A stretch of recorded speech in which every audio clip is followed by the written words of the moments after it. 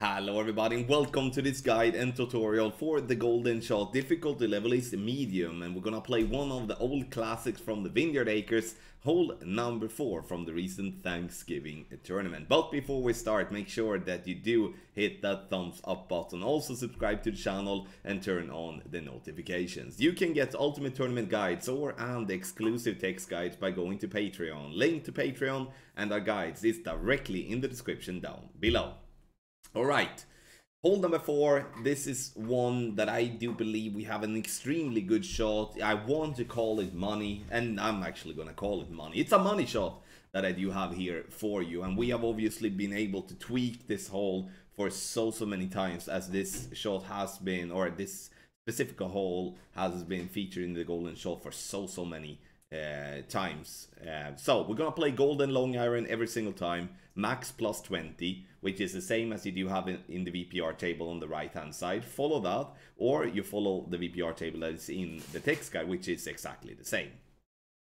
If you do get the hole-in-one, you get the onyx chest. If you do get the yellow ring, it's the fire chest. We do have the scarlet chest as a red ring. We do have topaz chest as a light blue ring, HIO chest as a dark blue ring, and there we do have all the chests. Press the question mark on the top right for more questions about the golden shot. If you experience an error or you just have more questions, then you press the button called contact us and send in a ticket to the Golf Clash support.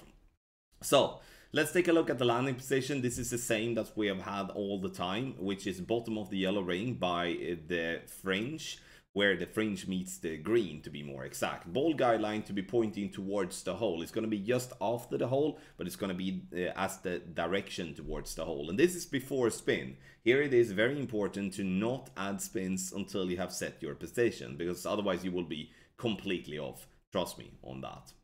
So let's take a look at the videos, jump right into the action, and we do have a wind coming left to right with crosswind. Bottom of the yellow ring by the fringe line, ball guideline towards the hole.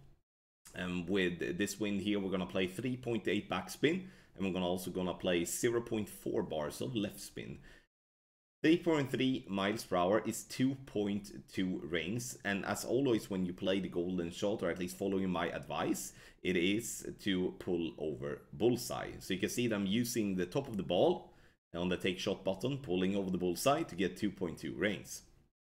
Maybe a smidge too much left spin here, or maybe a little bit too much in my pull to make this shot being missed on the left hand side. However, if there would still be a yellow ring left to claim, we would be getting that ring, that's for sure, as we're getting very close to the hole. We're getting at least the most outside ring there, the HIO chest. Let's see what we do get besides the lovely Kingmaker, the Thorn, and then we have a Kingmaker in the end, of course. So next one, we do have a wind coming right to left, same wind strength, but it's just a different, direction. So same landing position as already explained. We're gonna play 3.8 backspin and 0.4 right spin this time, instead of the 0.4 left spin as we did the last time, with the wind coming out of the direction. Basically the same thing, just that we are changing the direction of the side spin. 3.3 miles per hour, once again, is 2.2 rings, and we're pulling over the bullseye. Hitting take shot, center the ball, hit perfect, and this is going to be close. Taking my time all the way down to the wire, final second, bouncing on the green, and we love the camera angle like this, right at pin. Beautiful hole-in-one here on shot number 2. So let's see what we do get here in our chest, because it's always exciting getting the hole-in-one, because then we know we're gonna get a decent chunk of cards, and there could be some good stuff in there if we're lucky. Boomerang is yuck, but the Kingmakers are good. So next one, here you can see we have a wind coming left to right with tailwind, and same landing position, bottom of the bottom of the yellow ring by the fringe, ball guideline pointing towards the hole. 4 backspin and 0.2 bars of left spin is what I'm using here. 5 miles per hour is the strongest wind we have, can have in pro. Golden shot of pro. 3.3 rings. Oh my god. Oh my god. 3.3 rings. Pull over the bullseye, hit perfect. And we're gonna bounce on the green again. and this camera going all crazy, but we're getting it in for a lovely hole-in-one here as well. Let's see what we do get from this Onyx chest. If we can get something good, maybe. Alright, Dart, Skewer, Thorn. The Endbringer, that's good. Endbringer is really good, in my opinion. Even though I have it maxed out, it is still a very good club to get cards for.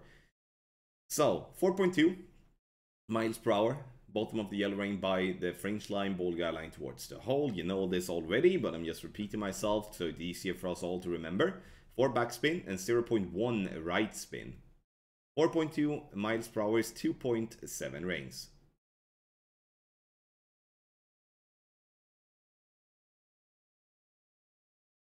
So, pulling over the bullseye to get myself the 2.7. And then it's all about hitting perfect. I know, hitting perfect is not the easiest thing to do in the world, but if you do, you have a good chance getting a drop on the Vineyard Acres hole number 4. Write that pin once again, and we will take it. So, that's a couple of hole-in-ones. We're gonna have one more shot for you all, and now we get the Topaz chest. I've already gotten the other chest here on this account. The extra mile, and we do have some Kingmakers. And we finalize with some left to right crosswind and headwind. Bottom of the yellow ring by the fringe, ball guideline towards the hole. And then we're gonna add spins, and I'm gonna play 3.8 backspin, and I'm gonna, in this case, play 0.2 bars of left spin. 4.1 miles per hour is 2.7 rings, and we're gonna once again pull over the bullseye. Here we go. Now the clock is ticking quickly down towards the 0 mark, so make sure to let it swing that, and now we need to release. Perfect ball. Bouncing once again on the fairway, we're getting it up towards the hole, and now we get that ball to just roll in for a lovely hole-in-one here to end with as well. So, alright, now let's see what we do get in the amber chest. Sorry, fire chest it is in medium, obviously. Amber is on hard. Malibu, Sniper, Thor's Hammer, and some Kingmakers. So, there we do have it, ladies and gentlemen. Let's take a look at the text guide made by our friend Tony Richardson. As always, link to Tony's YouTube channel is directly in the description down below. So, we do have the landing position pre-spin. Very important, so you need to set the target before you add spin. Bottom of the yellow ring by the top of the fringe. Second bounce directly at the hole. And then we do have the spins, direct tailwind, max backspin or side spin. Wind coming left to right with a tailwind. 4 backspin, 0.1 left spin. Wind coming right to left with a tailwind. 4 backspin, 1 right spin. Wind coming left to right with direct crosswind, 3.8 backspin, 0.4 left spin. Wind coming right to left with backspin, with crosswind, 3.8 backspin, 0.4 right side spin. And then we do have left to right crosswind and headwind, 3.8 backspin, 0.1 left spin. Wind coming right to left with headwind, 3.8 backspin, 0.1 right side spin. Direct headwind, we have 3.5 bar backspin. VPR table on the right hand side, we play max plus 20 every single time. So, there we do have it. Thank you so much, everybody. Make sure to comment in the comment section below with how it went for you. I would love to hear. I'd love to hear and see your success. Thank you once again for watching. Good luck in your Golf Clash game.